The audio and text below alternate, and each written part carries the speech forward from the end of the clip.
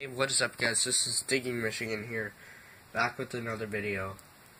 So today I bought a box of pennies and I was going through it and I found this.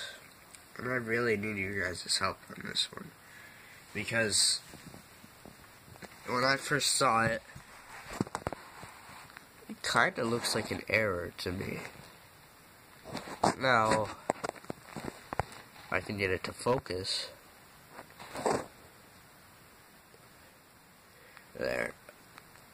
It really doesn't have your normal penny look. Now, take aside from the fact that it's got the zinc showing through, which I believe could have been caused by the error that was made. It has a very different tinge. It has like a bronze more of a tinge. It really doesn't look just copper, and it's a 1990. So I would have like with the 1990s usually have a much different tinge than that. They're usually much more shiny, and I know that a lot of them are in worse, like bad condition, but this one is just odd. So if you guys could help me with that, it would be really well appreciated. If you have anybody who might know what it is, could you maybe tell them about this video or something? Yeah, so that's just one thing I wanted to show you guys. Probably my most interesting find out of the entire box. I'm not going to show you the Canadian and 1964s as they're downstairs right now, but I found 10 wheat pennies. The oldest one was a 1939, right there.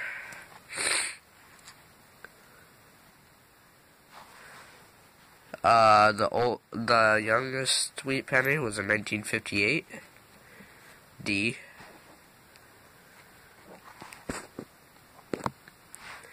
And other than that, we got a 55, a 57.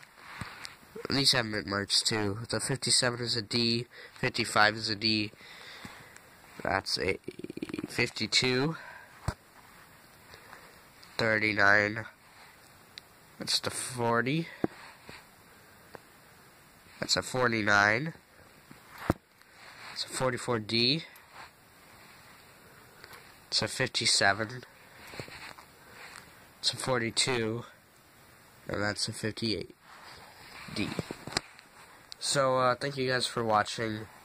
Yet again, I'll just show this one more time. I really feel like that could be an error. And if it is, that's awesome, because it's my first error coin ever. What I feel like happened was like the machine went down too far or something. But I don't know, I could be wrong, could be not an error or something.